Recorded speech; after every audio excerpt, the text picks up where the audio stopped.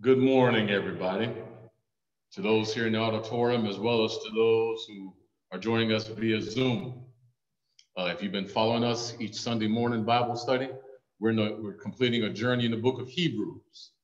And last week we were blessed to finish Hebrews chapter 3. So this morning we're going to continue with the beginning of Hebrews chapter 4. And if you've been in the church a length of time, I'm sure you've all heard the scripture, Romans chapter 15 and verse 4, which says, whatsoever things were written aforetime were written for our learning, that we through patience and comfort of the scriptures might have hope.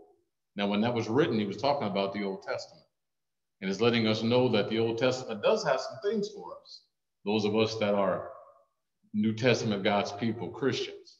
And to me, no other book brings that out more clearly than the book of Hebrews. Here, Paul, through the Holy Spirit, constantly makes references to Old Testament examples so that we can learn from them. Keep that in mind as we enter Hebrews 4, because you're going to hear a lot. Previously, we've heard about Abraham, we've heard about Moses, we've heard about the tabernacle, we've heard about the wilderness wandering, and he's going to keep them things going. And there's something that we as Christians can learn from that as well. Let's look at Hebrews chapter 4, and we're going to take verse number 1 as we start off. Here it says, let us therefore fear, lest a promise being left us of entering into his rest, any of you should seem to come short of it. Now, what is that talking about? Let's first of all look at the therefore. Brother Gail always says, when you see therefore, know what it's there for. The therefore here is reflecting back on something that was covered in Hebrews chapter 3, something previously. And that is the essence of that is there were many that came out of Egypt. Now imagine being saved from the Egyptian tyranny. You're being saved out of Egypt and you're heading toward the promised land. And because you're so stubborn, God makes you wander in the wilderness for 40 years and you never even enter the promised land. So he wants us to reflect on that. And what was the big issue then? They were challenging leadership. They were upset with leadership. They said, why? They weren't just trusting God. And their leader, who happened to be Moses, told them, stand by and look at the salvation of the Lord. Red Sea opened up wide. You could wonder, why would they question after that? But they did, because that's such as the frailty of mankind. That's what the therefore is there.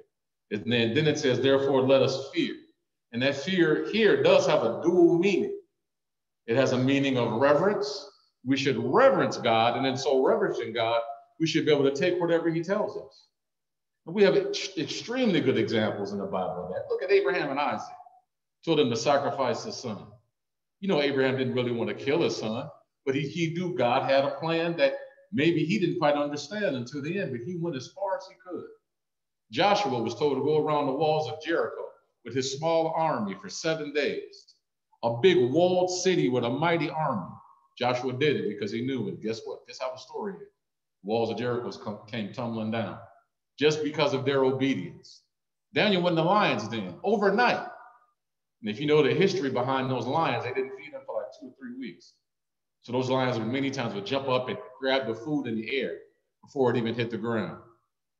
But these men did it because they had a reverence for God. Whatever God said, we're going to do. Now, there's a flip side of that, of the fear here too. And that is, you should be scared.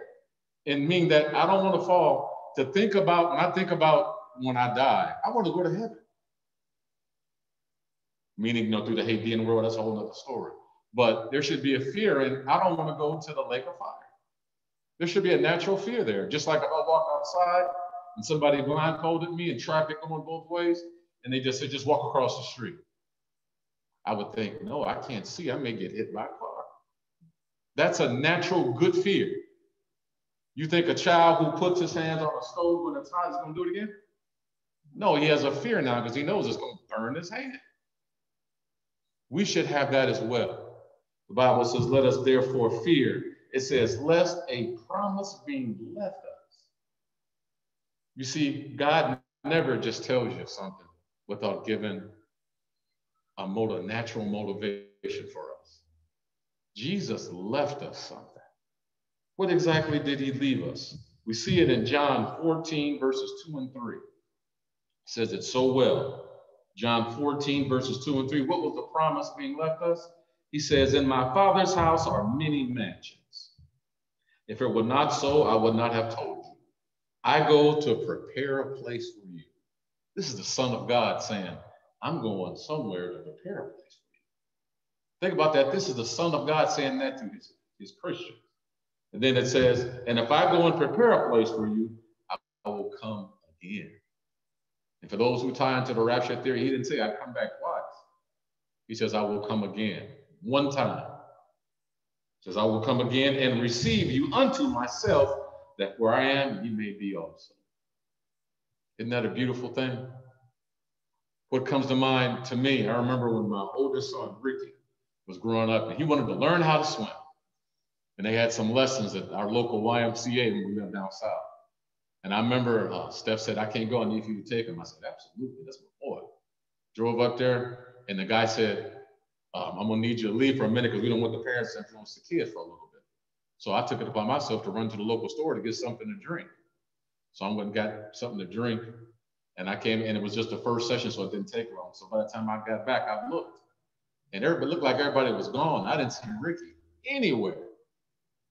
So I'm making rounds looking, I'm thinking, oh my goodness. And I was thinking of two things. I can't find my son, and my wife is gonna kill me.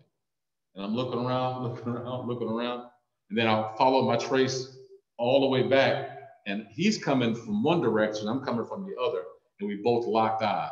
He just had tears, and I said, son, I'm sorry. We were so glad to be in the same place. I told him, I said, son, I would not have went home until I found you, if I would have lost you. Now think Christ saying, I'm going to prepare a place for you, that where I am, ye may be also. How passionate, how sincere do you think he is about that? That's why he gave us this. He's given us, the Bible says this will make us thoroughly furnished unto all good works. All we need is right here. Do we take the time to try to get the understanding of it? Bible says, get wisdom, it's the principal thing. But it says, in the midst of getting wisdom, get understanding. There are people that can quote scripture all day long. But when I start asking for understanding and interpretation, they don't let scripture interpret scripture. And if you're just depending upon your mental capacity to break scripture down, you're on sandy ground. You got to let scripture interpret it for you. Bible says, let us therefore fear lest a promise being left us. And that promise is Jesus has a place for us. And just in knowing that, the next part says, of entering into his rest. Man, I love how the Bible makes things that may seem, make it so much stronger. When you look at crucifixion and the cross through history, that was a terrible thing. It was brutalizing. Matter of fact, they said the only thing worse than that was the guillotine. And then many questions say, no, the cross is worse because the guillotine, they put your head down and that was it. The cross was designed to drag it out, like what we call modern day torture. But you add one word to the cross, and it's a whole different meaning, and that's Christ's cross. Because although it brought him death, he was resurrected, but it brings us eternal life. Look how Jesus just changed that. When you look at death, death can be a tough thing, especially when it's one of your loved ones. But you know what Christ called death? If you die as a Christian, he said, you're sleepy. Why would he call it sleeping? Because if you're a Christian, you're going to rise up again one day. And the goal is for us all to be together. Here he calls it rest. You know when you can rest on something? Me and my family love sports. Let's say we're watching a football game and your team is up 56-0. And there's 10 seconds left in the game. There's technically no way you can lose that game. So what can you do? You can rest. Just sit on the ball. I mean, we got this game. It's a powerful, now, the rest here the rest there pales in comparison to the rest that the Bible gives you. The rest we have is knowing that we're solid and grounded in Christ and we know where we're going. That's some rest. I tell people all the time when there's a shooting or a tragedy, they'll say 15 people died. And I said, that's real bad. But you know what? That's not really the real tragedy. What you talking about? 15 people dead. Yes, I'm not denouncing them. But how many of them were saved? How many of them missed the gospel of Christ or were taught it and chose not to obey? That's the real tragedy. Because no matter how you look at the lake of fire, hell, it was never, ever made for a human being. It was made for Satan and his fallen angels. But if you refuse to obey the gospel of Christ, you're saying, I want to go with Satan. Again, I'm going to try my best not to preach this, but sometimes it gets you. There is no in-between choice. You're either in or out. The scripture I love to look at is Revelation, where it says, talks about lukewarm. And we all know what lukewarm is. If somebody gives you, if you put your hand in freezing cold water, you're like, wow, that's cold. You put it in freezing hot water, you go, ow, that's too hot. You need a little mix to make it bearable. But spiritually, lukewarm is considered by God a negative thing. God says, I'd rather you were hot or cold, but because you are lukewarm, says, I'll spew you out. Spew is an old English term for vomit. Why would the human body vomit? Because there's a foreign material in there that the body's not supposed to have. So it's not going to ask your permission. Do you like this? No, it's going to force itself up against your own will. And many times you'll be bent over a trash can or a toilet because it's not supposed to be in there. That's how lukewarmness affects God the Father. Because he expects what he has done, what he's provided, and his work is finished. What he has provided, he would expect us to be incredibly fervent and passionate people. You know, a wonderful elder that recently passed away, Brother Wooten, when I was at Driftwood, we invited him up to do a lesson. And he said something. He said, you know, we look at these radical terrorists, and most of them, quote unquote, are doing it for quote unquote God. It's twisted. We know that. He says, but look at what they're willing to do for what's false. They're willing to go and blow themselves up. They believe that much in that false doctrine. Now, we who have the true doctrine according to the Bible, because we can prove it by God's word, how far are we willing? I'm not saying we go out and blow people up, don't get me wrong, but are we willing to live relentlessly for the cause of Christ? We have the truth. Just entering into his rest. It says, any of you should seem to come short. Here's a key piece here, and I love it. Should come short of it. You ever come short of something that's so close? I play a video game. It's called Golf Tee. I love it. I play it on my phone. And every time if you get on the green, I can sink the putt every single time, no matter what the distance is. But if it's even an inch on the green, you can't use a putter, and I tend to go over it. Just that short distance, that shortness can make a difference. Now, I love looking at these words. That word comes from the Grecian games. And all it simply meant is he that came short was he who was any distance, no matter how small, behind the winner. Now, you know what that's saying spiritually? What's that saying spiritually? Let's let the Bible speak. We're going to go to 1 Peter 4 and read verse 18 and 19 if you're taking notes. 1 Peter 4, 18 and 19. We're talking about coming up short. The flip side of coming up short, we know those outside of Christ come up short every time. You can't pay your way or work your way to heaven. You have to be in Christ and work. But do we realize as Christians how close we make it? Do we realize that? 1 Peter 4 and 18. And if the righteous, who is the righteous? Those that are in the church. And if the righteous scarcely be saved. I could stop right there. What does scarcely mean? It means you just make it in. My brother, I didn't wrestle in high school, but my brother did. But I heard a lot about wrestlers. They show up, they would go and weigh in. Let's say if they got to be 198. They go up and it's 199. They go to try to do something just to run around trying to lose that 1 pound because they were close, but close doesn't count. You have to be in there. And the Bible says Christians just scarcely make it. It says, and if the righteous scarcely be saved, where shall the ungodly and the sinner appear? Wherefore let them that suffer according to the will of God commit the keeping of their souls to him and well-doing as unto a faithful creator. In other words, don't take your eye off the prize, not at all. And I love how sports gives a great analogy of that. I was watching the game the other day, basketball game. The guy went up on the dunk. He felt he got fouled. The referee didn't see it that way. And although the play ended and they started going the other way, the team was up the other way. He's still arguing about the play. The game is still going. He doesn't realize all he's doing is helping the other team outnumber his team because he can't get over what happened. There's a time and place to argue that. That was not the time. May we as Christians never let anybody get to us to where we're out of our minds or we're pulling away from the church because we're upset about something. The game is bigger than that. Your salvation is bigger than that. Ooh. Now, we're talking about coming up short. I love how Solomon, the wise man Solomon, gives us some more insight about not just being scarcely saved, but what this race is all about. Because it is a race. I was talking to my son Thomas the other day.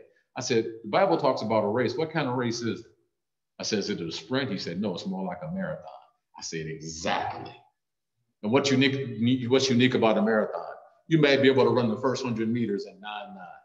You do that in a marathon, you got a longer race ahead of you. Because you got to adjust your breathing, you got to pace yourself. And such is the case in Christianity. Watch what Solomon says in the book of Ecclesiastes, chapter 9 and the verse 11. Great insight for us. He says, I return, and just so you know, when you get into Ecclesiastes chapter 9, the whole theme is how God has us in his hand. But just think about that. God has you in his hand. Could you not feel a little more comfortable, a little rest? Me and Gail grew up with a mom who would go to the ends of the earth for us. We knew that. And that gave us such a great comfort now that we had a parent like that. Watch what Solomon says. I returned and saw under the sun that the race is not to the swift. See, Solomon has given us some insight. It's not about how fast you can do it. It says, nor the battle to the strong. He's talking about physical strength here. No matter how strong you are, the Bible says you better be strong in the Lord. He told Joshua that, and Paul tells us that in Ephesians 6. It's all about being strong in the Lord. And he says, neither yet bread to the wise. You see, it's not all about the mental wisdom. It's all about, are you holding on to what God has told you? Jesus didn't go and get these high intellectuals. He used fishermen. And as the history says, he changed the world because they listened to what he said. It says, nor yet riches to men of understanding. It was about how much money you made. As a matter of fact, when you look at the New Testament, me and my son was talking about this as well. You look at the New Testament was originally written in Aramaic and Koine Greek. Now, Koine is a dialect. The Greek had at least 25 different dialects. They even had one for the upper echelon, the rich folks. Guess which dialect God chose to deliver the New Testament in? Koine, that was considered the language of the common people. That's not a coincidence. The common man was able to understand the Bible. And what's unique about the Koine Greek language? One word didn't have a dual meaning. You've all heard me talk about this. I could say, I love my rabbit. We have a pet rabbit at the house. I love my rabbit. I love my sons. I love my wife. Those are all different types of love, but it's the same word. Wasn't that way in the Koine Greek. When they said one word, it was one depth, so it was easier to understand. So, but the Bible says here, in Ecclesiastes 9 and 11, it says, not yet riches to men of understanding. And then it says, nor yet favor to men of skill. That's where I just think about the Apostle Paul all the time. Paul said, I'm a Hebrew of Hebrews, the tribe of Benjamin. He's talking about his pedigree. But he's saying, I count all that as dung or waste for the excellency of Christ. See, it wasn't about that. It was about who are you in Christ? I'll tell Christians all the time, especially when they get status. Remember, what defines you is your Christianity, not what you do or who you are. It's who you are in Christ. Now watch this. But time and chance happeneth to them all. I've heard this scare a lot of people. chance. You got to remember the context of this. Who controls time? You realize God, when the Bible says in the beginning, that beginning is the beginning of everything. The beginning of time itself. So that's in God's hand. When it says time and chance, that chance is talking about God's dispositions, what he does within time. The Bible says in Malachi 4:4, I am God, I change not. People say, well, it's a little bit different from the Old Testament than he is in the New Testament. No, it's just different dispensations. You can look at probably the best example, you can look at the United States. We're a democracy. But you see with each president, many times we have a different administration. Biden is not running the United States the way Trump did. But they both were considered democracy, but quite different. It's because of the administration. God used an administration of law and the prophets at one point, used administration of the head of the household, the patriarchs, and then now he's using the law of grace and truth. It's all God, just a different dispensation or a different administration, but it's still God doing the same thing. Bible says, but time and chance happened to them all. What is this telling us if we stay in God? What is this race really about? It's not about first, second, and third. I grew up in track. I understand that very well. And those races we had to finish first. That was the goal. The race here, we just have to finish. And you know what? It's a little added benefit, added bonus if we help other people finish. That's why it's not designed for the swift. Because if you're focused on just finishing, I got to finish, I got to do this, I got to get first place, you're not worried about other people. Jesus himself said, I didn't come to be ministered, I came to minister. Let him who is chief be servant of all. That's the kind of race we should be running. That's the very nature of the fellowship we have in the church. It's just that we take advantage of it. You know, the Bible says the fellowship we have with each other has a direct correlation with the fellowship we have up top. I love how my brother says when you tie that, we have fellowship and love horizontally, ties right into the love, the fellowship we have vertically. You know what you have there? You have a cross. I don't think that's a coincidence. I think that's how it was set up. Bible continues, back to Hebrews chapter 4, verse 2. It says, for unto us, that us there is talking about the Christians in the New Testament. For unto us, what was it?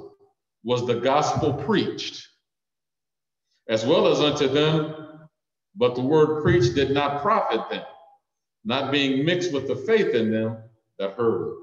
Now, I've heard people say, wait a minute, they preached the gospel in the Old Testament? This is why it's so important to study those words. The gospel, the general definition of gospel, which is what this is talking about, just means glad tidings. The gospel of Christ is the glad tidings that only Christ could bring. This is just talking about glad tidings. They received glad tidings in the Old Testament. I mean, Moses said, stand by, see the salvation of the Lord. They crossed the water. And there's a multitude of things, glad tidings that they received. It says, for unto us was the gospel preached, as well as unto them. It says, but the word preached did not profit them. Why is that? After all that, after seeing all of God's wonderful works, they still didn't enter the promised land. It's like, well, what was the point then? I remember hearing a preacher say, you know, you got to be careful. Sometimes you can be so heavenly minded that you're no earthly good. Yeah, we want to make it to heaven, but we have a job to do. We're the body of Christ. I was telling Thomas the other day, my youngest son, I said, one of the best examples I've ever heard of that on this side of life is there was a coach named Tony Dungy, and he had just won the Super Bowl. The time had rolled around, and it was time for the new season again. And he came out and did a press conference, and a guy raised his hand. He's like, yes, sir. I said, I have one question for you, Mr. Dungy. Are you guys going to the Super Bowl this year? Keep in mind, they hadn't played the first game yet. You guys going to win the Super Bowl this year? He said, well, I hope to, but I'm not worried about that right now. How can you say that? You won the Super Bowl last year. Well, the last time I checked, tomorrow we have our first game. My focus is, if we win that game, great. Then my focus is, we're going to win the next game. And if we do that 16 times, then I hope we can win the playoffs. And if we win the playoffs, I hope we can win the AFC Championship. If we win that game, I hope we can win the Super Bowl. He wasn't, as they say, don't get ahead of your skis. He said, focus on what's here. And as Christians right now, our responsibility is to do the body, the work of Christ on earth right now. And so doing that, then we get to heaven. If we just sit back, oh, this world is so hard. I want to go to heaven. I want to go to heaven. What are you doing? The Bible says, blessed are they who die in the Lord, for their labors do follow them. And I'm sure we all know what labor is. We have a Labor Day talking about the work, but this work is in the Lord. There has to be a work that we do in the Lord. The Bible continues. For unto us was the gospel preached, as well as unto them. But the word preached did not profit them, not being mixed with faith in them that heard it. And I love this because it's showing the difference between belief and faith. They said they believed what God did when he allowed them to cross through the Red Sea on dry ground. But they didn't put their faith with it. They complained to Moses all through the desert, and they never entered in. May that not be the case with us. And you may think, can't we learn from that? That's why it's here. Remember what we said about Romans 15:4? Whatsoever things were written aforetime, in other words, before. Whatsoever things were written aforetime were written for our learning. That was for us to learn from. That we through patience, boy, isn't that a virtue? And comfort, we get that through the word, of the scriptures might have hope. We're supposed to learn from that, folks. Not complain, but learn about it. And the best learning is understanding. Mixed with faith in them that heard it. So faith is supposed to be the byproduct of belief. And as I told you, when you dig deep into belief for a Christian, it means to be fully persuaded. See, there are certain things that people can't change their mind on. I think if I spoke all year that 2 + 2 is 4, I don't think I'd change any of you guys' minds. I don't see any little kids in here. Everybody in here is above age to know that 2 + 2 is 4. I don't think there's nothing I can do to prove that. Because you're persuaded that is. That's how we're supposed to be. That's what belief means for Christians in the Bible. That there is no doubt what I believe in and what I'm living for is the truth. You see, when you believe that, actions naturally follow. Naturally follow. The example I use all the time, I'm going to use it again today, is if none of you had ever seen an airplane at all, we just still had chariots. But I said, I got a way to get you from here to, let's say, Orlando in about 10 minutes. I'm like, what? Let me see this. It's like, wait, let me show you the plans. I explained to you, it's like a mechanical bird. It can do this, the hydraulics and the aerospace and everything. And you said, wow, that makes sense. Do you believe it? Let's say all of you said yes. And I said, okay, I got the 747 outside. Who wants to go for the first ride? I wonder how many of you would jump and you had never seen or heard of an airplane before. You see, those that say, yeah, I'm ready, and you step out on a plane, you just went from belief to faith. Until you do that, you have not shown it. Now, that little easy example, apply that to your faith in Christ. What are you doing based upon what you believe? You can believe all day long. Yeah, just the one true church. Yeah, but what are you doing about it? I've heard people say, well, I get nervous when I teach. You don't have to get up here and teach as a formal teacher. I enjoy that. You have to do it. Just tell people what you know. And that's it.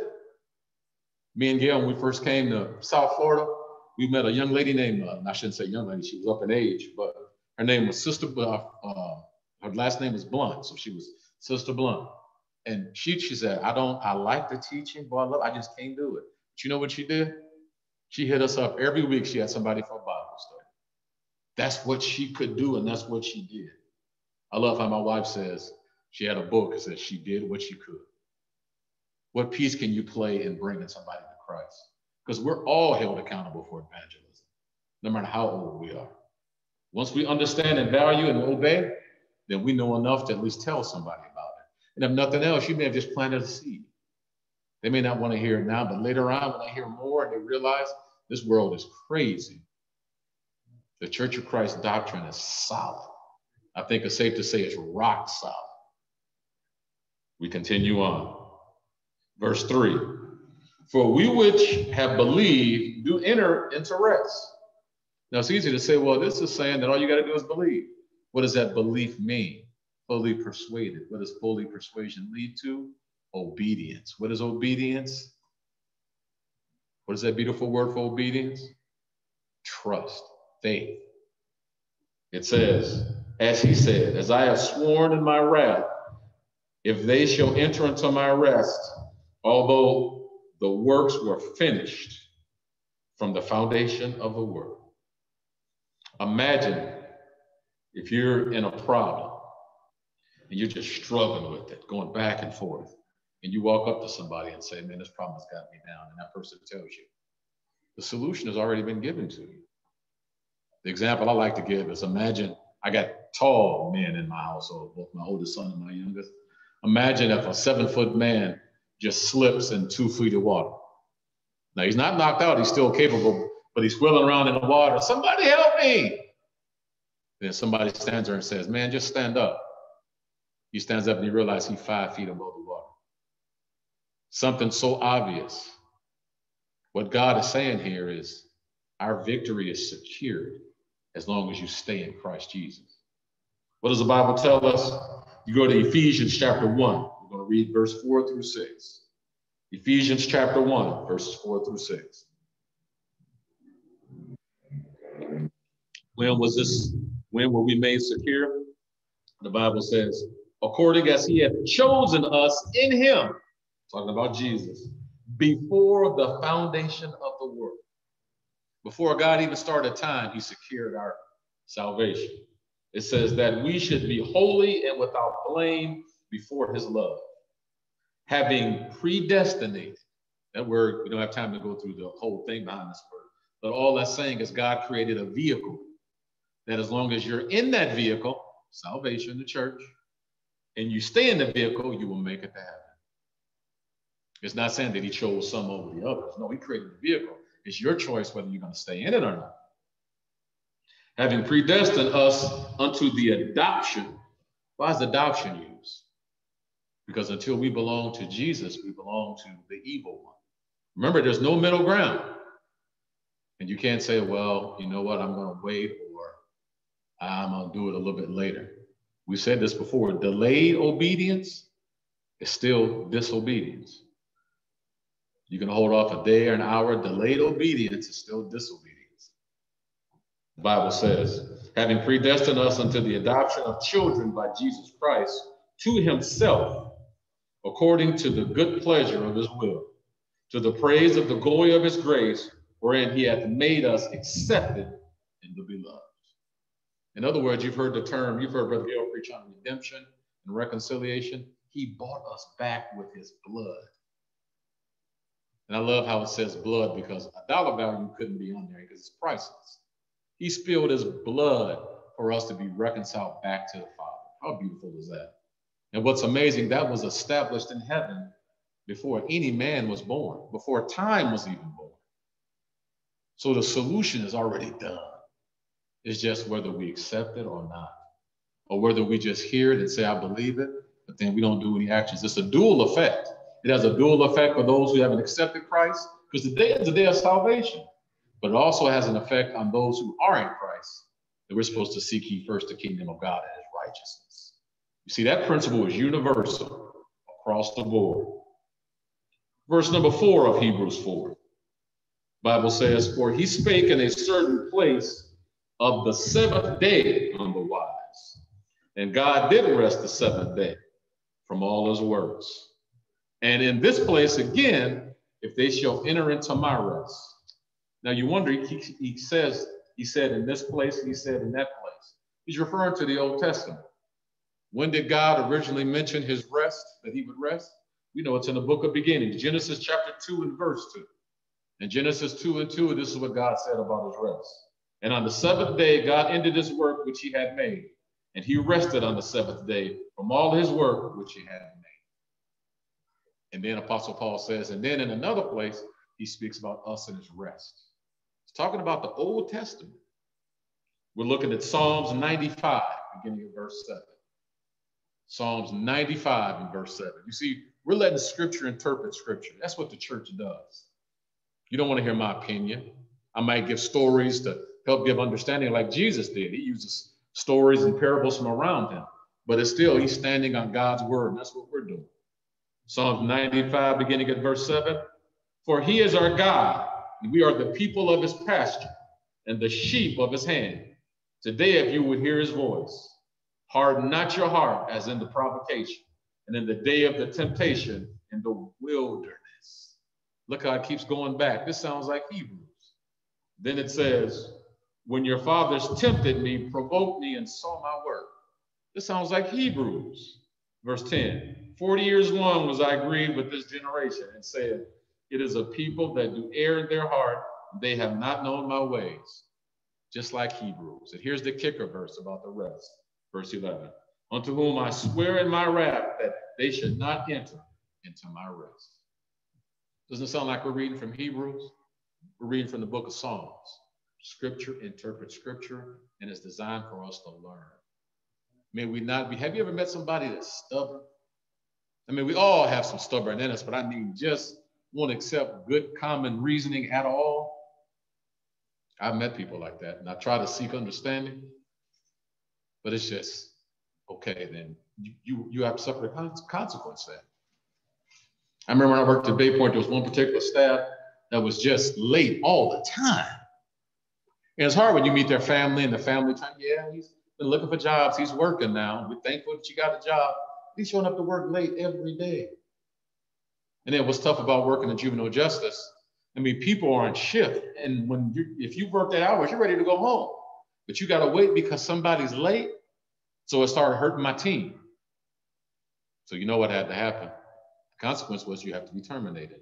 Oh, why? I've been here all this time. I said, you've been here less than a year. You barely made it off probation, and you're late every day. So I'm not firing you. You're firing yourself. What is the problem? Well, no. How many coaching notes have I given you? How many times have I sat down with you? You've chosen not to do this. I don't quickly terminate anybody because I want to make sure they understand why. And he understood. And God made it clear to them. All the goodness that God did, God could have just said, the solution solved. You have my rest to look forward to. Then he went into how they crossed on dry land. What else needs to be done to prove that I'm here for you? But they still complained. And God put leadership in place. Moses was the leader to lead the people. They bucked with him. I'll never forget reading where they said, well, we could have just stayed in Egypt and died. There were plenty graves in Egypt. How cold-blooded is that? After all the goodness that God delivered them and how God used Moses to bring them out. But sometimes enough is not enough. Verse 6 of Hebrews chapter 4, as we hasten on. The Bible says, seeing therefore it remaineth that some must enter therein, and they to whom it was first preached entered not because of unbelief. Again, he limited a certain day, saying to David, today after so long a time, as it is said, today, if you will hear his voice, harden not your heart. What is it saying? It's given a priority. We spoke about this briefly last week. You only have yesterday or history. You have today, the present, and you have the future, which has not yet happened yet. At what point are you going to make a decision? You can't do anything about yesterday. Well, I've done so many bad things that you can't do nothing about that now. As far as what happened, you did that. And nothing's happened in the future yet. What's incredible about the present is it can affect your future and it can affect your now. The Bible gives us two scriptures, one for help bringing Christians, and the other is for Christians. We spoke about it briefly. In 2 Corinthians chapter 6 and verse 2, it says, for he said, I have heard thee in a time accepted, and in the day of salvation have I succumbed thee. Behold, now is the accepted time. Behold, now is the day of salvation. You see, when you're at the point of salvation, is not a hard lesson to understand. It's as easy as ABC 1, 2, 3. If you make excuses why, you got to look at what the Bible says. Today is the day of salvation. If you've accepted Christ, are you doing the work of the Lord? Because Matthew 6:33 tells us, but seek ye first the kingdom of God. That's the church. The Bible says, and his righteousness. That's talking about the right doing. And that's despite what the world teaches. And all of these things shall be added unto you. These things added unto us is not talking about spiritual blessings, not in this context. It's not talking about heaven. It's talking about your food, raiment, shelter, things that you need on this side of life. The context of Matthew 6 is not to worry about that. Worry about your service to God and watch him take care of you. Now, you may have a Yugo, you may want a Mercedes. He didn't say he's going to just bless you with exactly what you want, but you will have what you need. If you want some a little extra, then you're supposed to be a good steward. And that still ties to God, because God has blessed you with time, talent, and treasure. You manage that right, you will be blessed. In our last scripture before we close out for this morning, it says, we may have to hit this twice. It says, for if Jesus had given them rest, then would he not afterward have spoken of another day? There remaineth therefore a rest to the people of God. Now, if you read that face value, it's almost like a contradiction, because Jesus did give us rest. What is this talking about? And this trumped me for a good while. I think that word. It stumped me for a long while until you went back and looked at that word, Jesus. You know what Jesus is in the Greek? It's the word Yehoshua. That's how it's pronounced. You know what other name is spelled and pronounced the same way in the Greek? The word Joshua. And what Old Testament story has Paul been using thus far? Them in the wilderness and coming into the land of promise. Guess who led them into the land of promise? It was Joshua. Now, what it's talking about is when Joshua led them into the land of promise, that wasn't the rest that God was talking about. That was just a promised land, a place for them to set up. But the ultimate rest would be in Christ. Now, understanding that, now reread it. For if Jesus had, or if Joshua had given them rest, then would he have not afterward have spoken of another day? Then there remaineth therefore a rest for the people of God. And that's only found in Jesus, not Joshua. And that's for the Old and New Testament people. The lesson is yours.